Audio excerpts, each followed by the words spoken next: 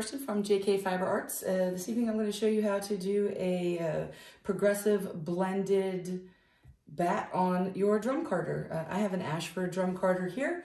I will assume that you know most of the basics, but this will be pretty basic. The fiber that I'm going to use is mostly merino. I have here different merino from Camage Fibers. And this is some bamboo, this beautiful purple shiny right here. I have a total of 4 ounces.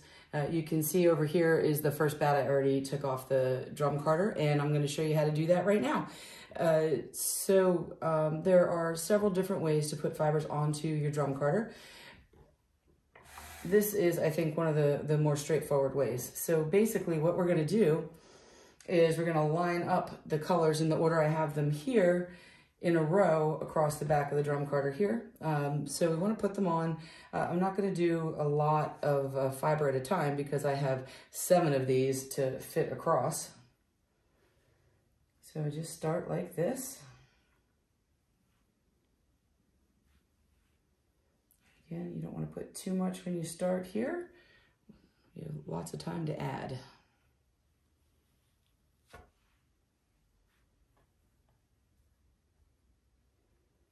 That's 3, so I'm about halfway across here.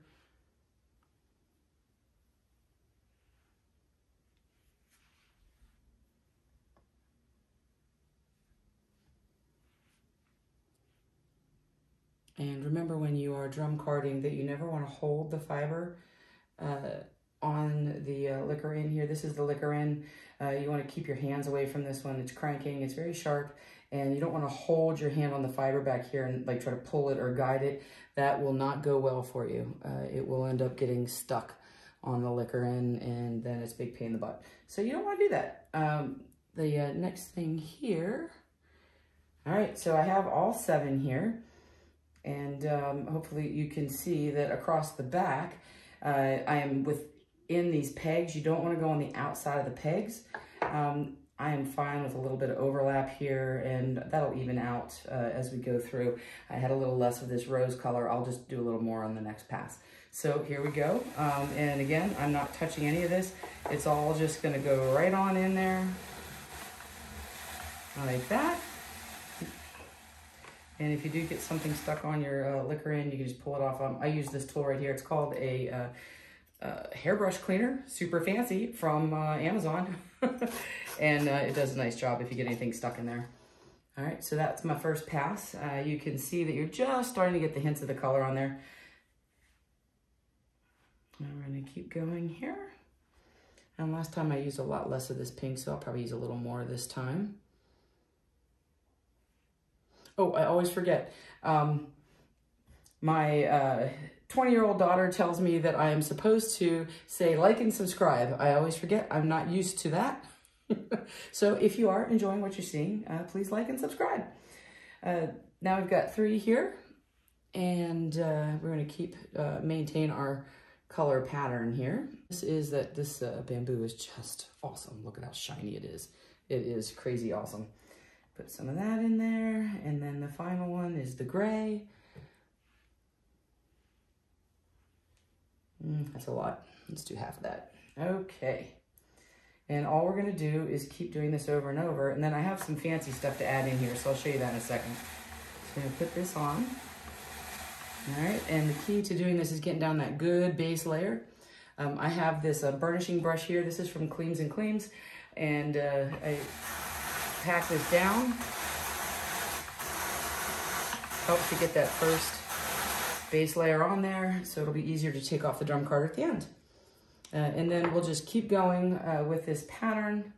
I think I'm gonna pause here and let's do some of our fancy stuff here. So this is recycled pulled silk, sorry.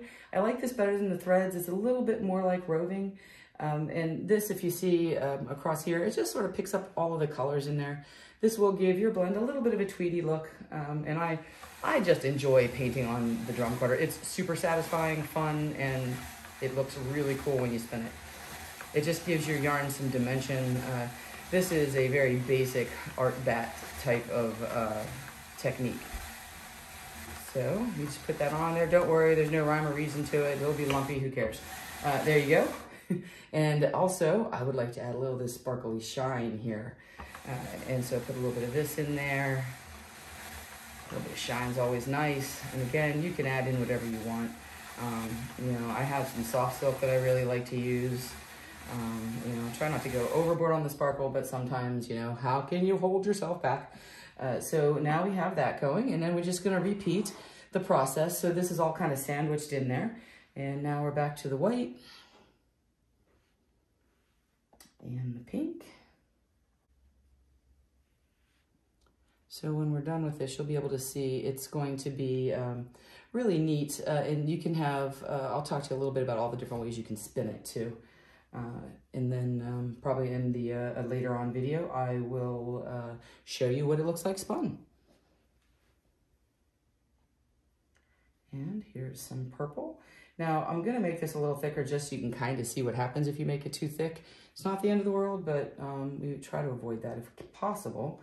So here I have my 7 layers, and without holding it or touching it on the back there, I'm gonna crank this on, but you can see see this big clump right here. Usually what I'll do is just burnish this and try to get that to pack down in there. And now that's the beauty of this brush. Even though there is a packer brush on here, this does a really nice job, and it keeps everything nice and smooth. I love this brush. And look, it's all packed down. Don't need to peel anything off. So I'm gonna keep doing this. I'm gonna add in, you know, the sparkle and the silk. I like to end with it on the outside because you can see here when you roll your bat up, it looks really pretty. And I will show you that right about the time I get to the end, but you don't need to see the boring in the middle stuff.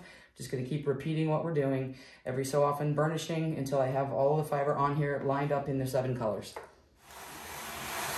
There we go. And now you can see how beautiful our progression is on there.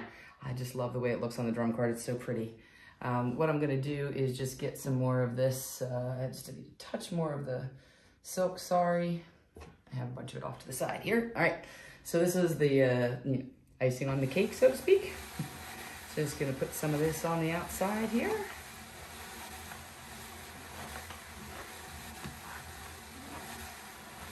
And again, there's no right or wrong, it's just whatever floats your boat. Actually, I think it'll float my boat to have a little more right there. Okay. And a little bit of sparkle here.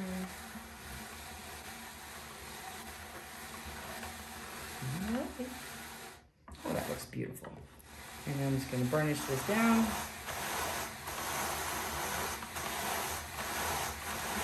Alrighty. So now I'm gonna show you how to remove this from the drum carder. So you're gonna come to this metal track here. This is your doffer. You only wanna work in this metal track here with the doffer. You don't wanna damage the carding cloth. I have another video which I'm gonna show you about that. This is just some very basic stuff, assuming that you already kind of know the anatomy of your carder. So you wanna stay on this metal. You wanna make sure you're the whole way down to the bottom here. And I find it's easier if you take it in smaller chunks. If you try to do it in a big chunk, you can damage the carder if you slip. I had a friend who cracked one once. So hopefully that will never happen. And just come along like this. Now, you just wanna make sure that everything is completely off of the metal band here. There you go. And the other thing you always want to make sure of, and this is what I typically forget most commonly, is to lift up your packer brush here. Take some of that off. All right. So now what you see is, here is our bat, and look at the beautiful colors in the blend here. You can see those.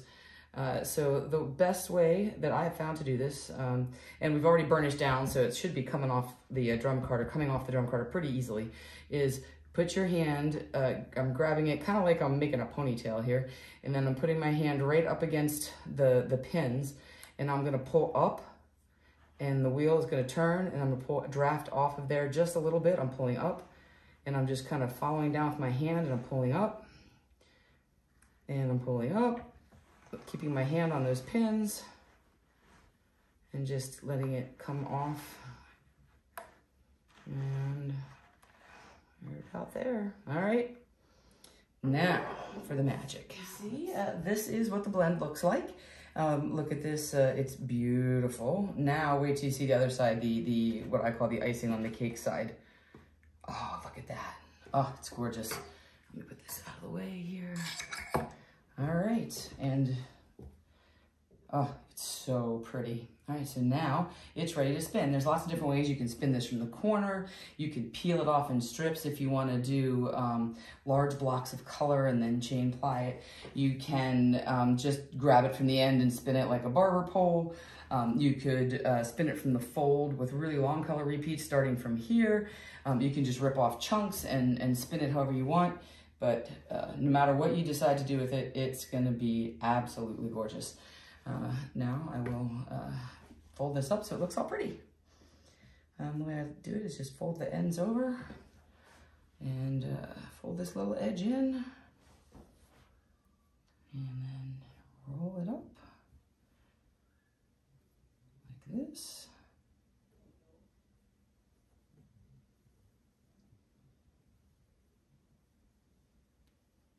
And then you can see this is what it looks like. You can see this end, and then you can see that end there, the darker end. And now also what I like to do is then just take this finished end and then just roll it like this. So now we have a total here of 4 ounces of this beautiful blended Batt, which is mostly merino, a little bit of pulled silk sari, and some bamboo, and some of this stellina, and it's gorgeous. It will be just beautiful no matter how you decide to spin it from this Batt. You can put a little ribbon around this and give it as a gift if you want, or if you're going to sell it, or whatever you're going to do with it, but it's ready to go, and it looks fabulous. Thanks for watching. Hope to see you next time.